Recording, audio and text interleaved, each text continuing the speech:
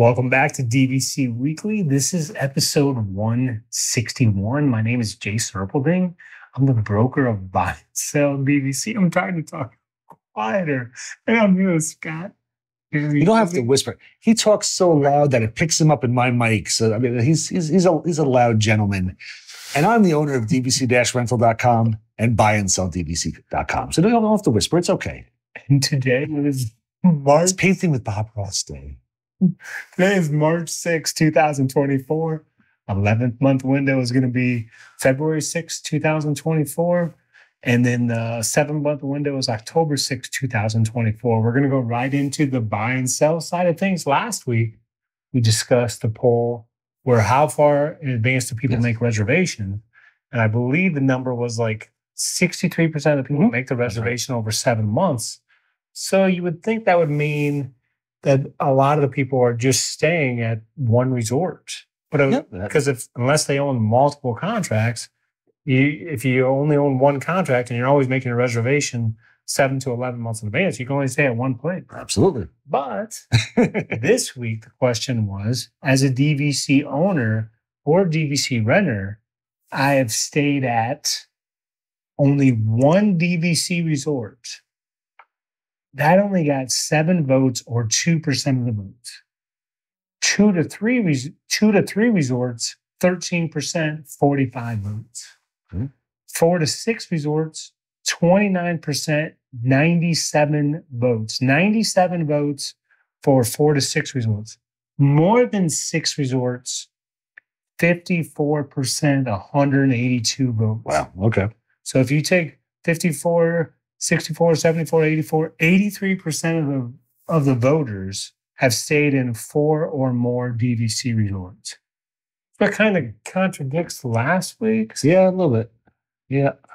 But yeah, this is the beauty of Disney Vacation Club. I don't want to get too excited, but I mean, if you're just getting involved and interested in DVC, you're probably going to be bouncing around to other resorts. So don't get too caught up in which resort should I own, because unless you're going to make the reservation 7 to 11 months in advance, I mean, if I was looking into it, you may want to, because again, this is 2024, you may want to eliminate the 2042 resorts, just jump up to the 2054 so you have more years. You're looking at Saratoga, you're looking at Animal Kingdom, you buy those points, you start making memories, you start bouncing around, you start having fun, you meet Scott at the resort, you do a food review. I mean, your whole life can change just like that. You can just start making memories. I'm excited. He's pumped up. He's pumped up this morning. I mean, just think about DVC began 91, 92, the concept. You're going to buy them. I mean, I fell in love the first time I discovered DVC, October of 99. You're going to buy points. You can use these points here. You can stay one night. You can stay in a 2-bedroom. You can go here. You can go here. The concept, for the most part, hasn't changed since then. No. And if you were to change it, I don't think, I mean, obviously Disney could open up a new resort and they can completely, change how it works. They don't do that. Because guess what? It works. It's a simple concept that it just works amazing. Everything works out. So I'm excited. I don't know, man. You got to buy in. You got to use the points. You got to rent points. Don't be. I want to reach out to these 7 voters who voted that they've only stayed at one DVC resort. I'm hoping that they're all new and they're just brand new and you've just sold them contracts and that they haven't stayed anywhere else yet. I'm sure they're not. I'm sure there's somebody in here. A lot of times I'll see it with Old Key West. The people who bought in Old Key West, always stay at Old Key West. But try different resorts. They're all so different. They're all magical in different ways and they're fun in different locations. So it's like, I understand people get comfortable and they maybe only want to stay at the same place, but that's the great thing about DVC is the flexibility that you can stay wherever you want. So to the 7 of you who voted at only one resort, please branch out and try something different. You never know what you're going to like. And then again, just to defend those people, I guess if you live... I'm not violently attacking them.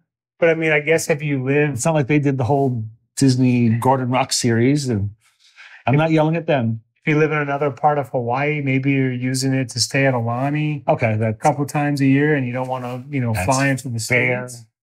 Or maybe if they're at Disneyland and just bought at Grand California and they haven't traveled to Disney World in 10 years. Or maybe you're in North Carolina and you just like going to Hilton Head in the summer, you know, in a Hilton Head. I'm just throwing it out there. I mean, again, it's just I guess the range of Disney Vacation Club and if it's geographical, sure. But if you own at Saratoga Springs and you only stay at Saratoga Springs, that's what I would be shocked about. Try somewhere else. I mean, you got. I mean, to me, especially if you're going to the resorts in Orlando, I mean, you have to get an Animal Kingdom Savannah view at least once if you have membership. Absolutely. That first thing I did. To me, that has to be checked off your bingo card or whatever they call it. I told you the first rooms I ever booked were the value views at Animal Kingdom, and we have to have a Savannah view. And you have to try that. There's nothing like waking up in the morning, walking outside, and there's giraffe outside your room. Yeah, I mean, you have to try it. Even if you love old Key West, that's where you've always stayed. You're absolutely right. Of any resort, you've got to get a room overlooking the Savannah at Animal Kingdom. Just try it the one time because it's just such a cool experience. And if you happen to be traveling with kids under 7, it's even better. Yes. It's even better. And now we're on to the food review of the week. Come here, I'm gonna eat you! Get in my belly! So for today's food review, I am back at the Backlot Express at Hollywood Studios. And this was the reason that we went the first time with my family, was to try the Wookiee cookie, which is their like most famous dessert there. It's 2 oatmeal cookies with vanilla cream filling with a milk chocolate Wookiee stash. You know, this from Chewbacca, Star Wars themed. The cookies were really thick, especially around the edges. Like they're probably a good inch or so thick. And I was hoping they'd be nice and soft, but they were like hockey pucks. There was really no way to bite into the cookie. I had to try to break it in different pieces to eat it, and even that was difficult. If you had tried to bite into it, you probably would have broken a tooth on it. The frosting was fair. It would have been much better if it was like a cream cheese frosting. I shared this with everybody in my group, including my wife, who loves oatmeal cookies, and everybody that was with us disliked it. Definitely wouldn't get it again. 3.1. The best thing about this cookie was that just a little piece of chocolate, that's like the little sash of Chewbacca on there. Just a little chocolate, tiny thin little piece that was on there was the best part of the cookie. The rest of the cookie was almost inedible. So really, really bad. And now we're on to the DVC-Rental side of things. So, oh my gosh, are we about to get cruise info? Did you go on a cruise? I didn't go on a cruise. Oh, okay. I have 2 cruises booked for this year so far. And I want to mention that if you are a DVC member and planning on taking a cruise, you really don't want to use your points to try to book a cruise, especially through Disney, because they charge so many points. It's much better. You're much better off renting out your points and then taking that money.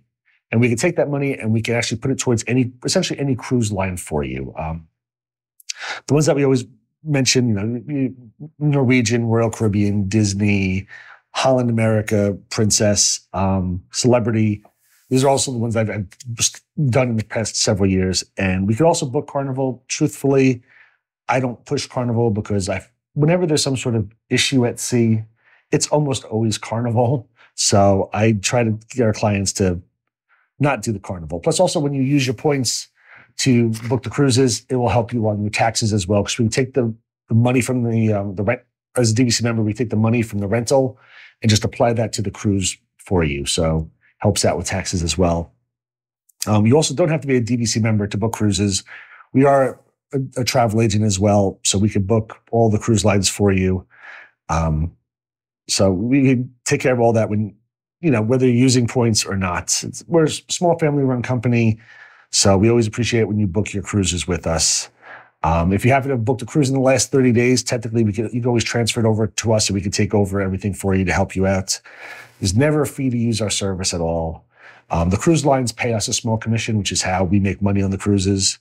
So again, always appreciated if you do your cruises with us. Whether you book direct from Disney or you book with us, it's the same exact price. It's just that Disney doesn't have to pay out the commission to anybody. So again, always using a small company, whether it's us or another travel agent, if you're able to use a travel agent, always go through them because it helps out a small family who's trying to, make a living doing travel agent work. But that's all I really had. I mean, I will add that on the NCL. Yes. If you go on NCL, and I can't think of what it's called at the moment, but you go on NCL, and when you're on the ship, they say, well, if you put down a deposit, let's say you put down $250, then you get a $100 credit on this cruise. If you put down 2 deposits of $500, then I think it jumps up to $250. And that is, I don't know what that term is called with NCL. I can't think. They all have some sort of sailback program type thing where you can book it, put a placeholder in advance, and then come back, you get a discount, and then book it with us. If you put a placeholder for the last 30 days, you can transfer that over to us and we can take over your booking and you'll still get the same exact discount that you would have through the cruise line as well. So we used to always put down the deposit with NCL. We did that in 2019. That's the last cruise we've been on. And then it was supposed to expire in 2021. Well, then of course, COVID hit everything. Well, then they were like, oh, we're going to extend it to 2022. And then again, however things worked out. And then they just said, oh, we're going to extend it until 2023. So then I was trying to, I think it's called a certificate with them. I was trying to sell these certificates to someone else because they weren't going to go, right? Mm. And then I could never find a buyer of the transaction. I was always worried about getting scammed. And then NCL, now they just made it so these things don't expire. Oh, nice. So if you have one of these with NCL, which I'm assuming they can use and still book the cruise with you, use that, then just know that your certificate's never going to expire. It's good until cruises don't exist 400 years from now.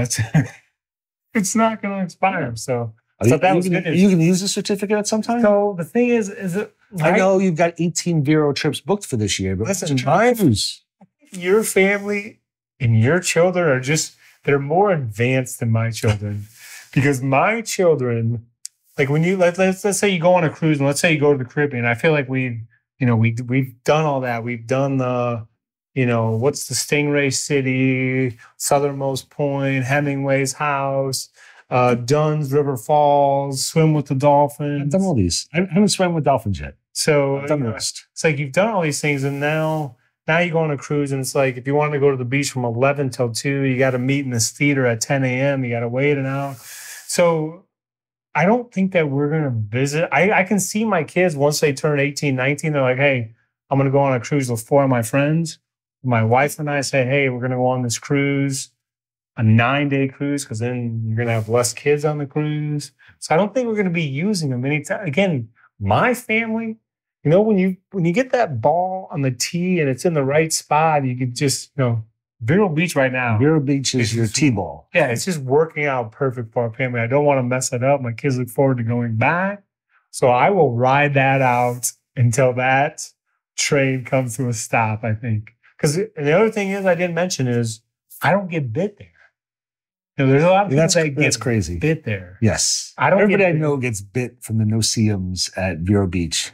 Except he's got something in his blood that keeps the no-see-ums away. I have AB negative, which is only 1% of the population. I think that they don't even know that I exist, apparently. I'm not even real to them. I'm taking this back here. As I said, I'm talking to the 7 voters who only go to one DVC place and they don't expand their horizons. And then you come out here and you say, I've got the Vero Beach on the tee. We love this place. We're not going anywhere else. How am I going to yell at them? But I've been to the I've been to Saratoga, I've been to Bay Lake. I know. You've also done a lot of cruises, and you've been to all these places that you named, Stingray City and Dunn's River Falls. Dunn's River Falls, for the record, is in Jamaica. That was cold, cold water. I went there on my honeymoon. My wife and Which is what month? That was in June. June. It was cold? It was freezing, freezing cold. And you're climbing up the waterfall. And there's no ropes, there's no safety stuff. It's literally just hold on to the person next to you and you form a human chain climbing up this super slippery waterfall that everybody is falling down and all of our knees are cut up and everybody's hurt from falling on this thing. And the water feels like it's like 60 degrees. So it feels ice cold while you're walking up this, it's 85, it's 90 degrees out and the water's like 60. It is freezing, freezing cold. So just throwing it out there. If anyone wants to book a cruise that goes to Jamaica, please let us know. Is that still a hot spot on the cruise line? I think so, yes. Yeah. Stingray City? I forgot. I don't even know. It was in the Cayman Islands. Cayman Islands? Cayman Islands is Stingray City. There's also one in Bahamas. They have a Stingray City as well. But we did the one in Cayman Islands. And that's where did they teach you the Stingray shuffle? Yes. You don't keep your feet on the ground and just do a shuffle along the bottom so that way you're not stepping on possibly any spikes. And then Southernmost Point, Hemingway House. We did Southernmost Point this past year for the first time and walked past Hemingway House. We didn't find a need to go in and see cats. See his cats? I mean, see his cats. Those cats outside the house. I love I don't love, I shouldn't say the word love, but when a hurricane comes to Key West, like their biggest concern is how's the Hemingway's cats doing? Really? Okay, we've really veered off We're there. going this way. But let me ask you this. Have you ever been on a Carnival cruise? Yes. Oh, you have? I've been on 2 Carnival cruises like 20-something years ago. Huh. They were decent. I had a very nice time on the Carnival cruise, but they've gone downhill. So that was that in the 2000s or the 90s? 2000s. 2000s. Early 2000s. I met my wife in 2000 and we did Carnival cruises in the first like 5 years. We did 2 in the first 5 years. I liked Carnival Cruise Line, and on our honeymoon, we branched out and did Royal Caribbean because it's supposed to be like more upgraded, a nicer cruise. And we got a veranda view for the first time, the balcony room. And we didn't like Royal Caribbean as much at that time. And we were like, I really liked the Carnival better. But now it's just Royal Caribbean's fantastic. And Carnival, which again, I haven't done in 20 years, but everything I've seen online, if there's a fire on a cruise line, if there's toilet problems, if there's fights, if somebody jumps off a cruise drunk, 80%, 90% of the time, it's Carnival. So it's like, and I've got friends, we got the Lee family who I mentioned a couple of weeks ago. I had lunch with them at Kona Cafe. They go on Carnival all the time and they love Carnival. But just, it's one of those things that I'm sure most Carnival ships are perfectly fine. Just whenever there's some sort of issue, a smokestack, whatever, catches on fire, it's always Carnival. Because I don't know, because the thing, I mean, again, I don't know if we should just cut this off, but like Royal Caribbean, I associate that with, I can't think of what it's called, but they have the surf thing. The Flow Rider? Flow Rider. Mm-hmm. So I associate Royal Caribbean with Flow Rider because I know there's some people that are just, they love it, their kids love it, they come on with their own board, they're on the Flow Rider. Norwegian Cruise Line, if you go back to like 2005, 2006, they're freestyle cruising. You don't have to come at a certain time. Mm-hmm. I don't know what the Carnival, like if they have what they're known for. I guess I don't know. Carnival. I'm not trying. No, I'm not looking for you to be negative. I'm saying Carnival's always been known as like the party ship. It's more like if you've got people in their 20s, bachelor parties, whatever, because they're inexpensive, drink, like that was the party ship. But it was always good. Now it's still known as the party ship. Like, do they have a thing like and then also now Norwegian has the the go-karts. Mm-hmm. Like does Carnival have Carnival has like a flow rider or I think they just water slides? Their biggest ship and the newest one is the Mardi Gras, which has go-karts on that as well. Oh, it does? Oh, okay. Yeah. One of them's got, maybe it's Mardi Gras, it's got a roller coaster instead, like a small roller coaster. Oh, really? That might be Mardi Gras. But they've got some cool stuff too. Like I wouldn't mind checking out if I was going to check out a ship, I'd check out the Mardi Gras one because that's the biggest and it looks like it's got some cool stuff on there. But just whenever there's some sort of crazy incident. And are they up to this Carnival? Are they up to speed on dining? Meaning, do they have a freestyle option too? I honestly don't know because you're the travel agent, man.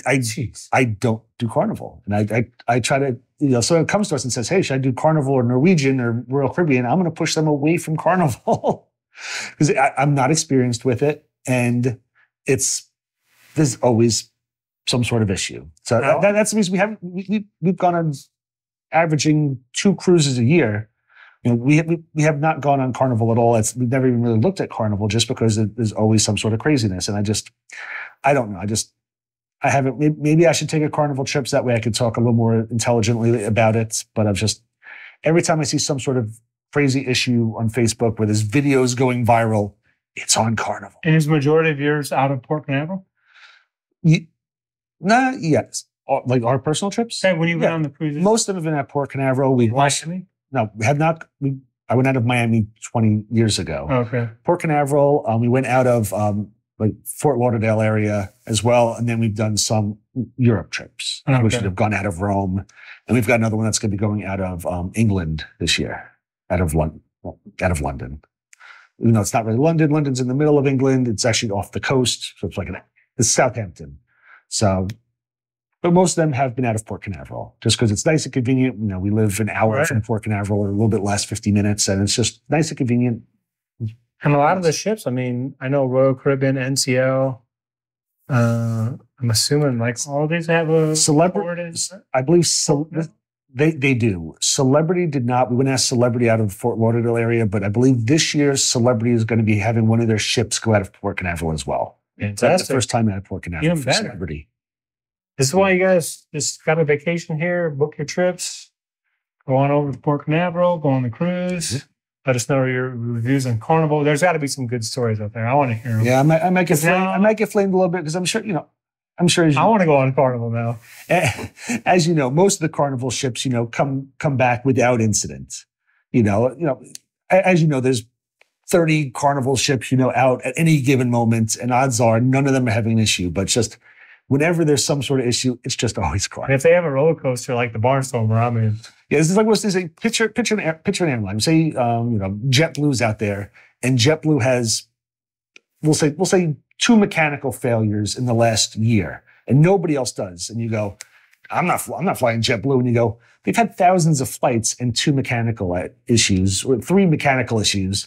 So odds are you're perfectly fine. However, if every time there's a mechanical issue, it's the one airline, you're going to be a little leery of them. Even though thousands have gone off without problems, you go, well, there's been 3 issues, and every time it's been the same airline. So, and again, nothing has happened with JetBlue. I'm just using it as an example. But he's trying to throw out as many companies as possible to get in trouble. And I really do like JetBlue. It was the first one that came to mind. I was looking for something a little smaller. I didn't want to say like American, which is like huge. It's just JetBlue, smaller one, which I do love JetBlue. So let's end this before we get sued, please. We'll see you next week. Let us know what kind of cruises you please come back. I'm sorry for the music issues. I'm sorry for the Carnival issues. I apologize to everybody. I apologize to the people in the airline industries. It's just come back. Thanks for watching.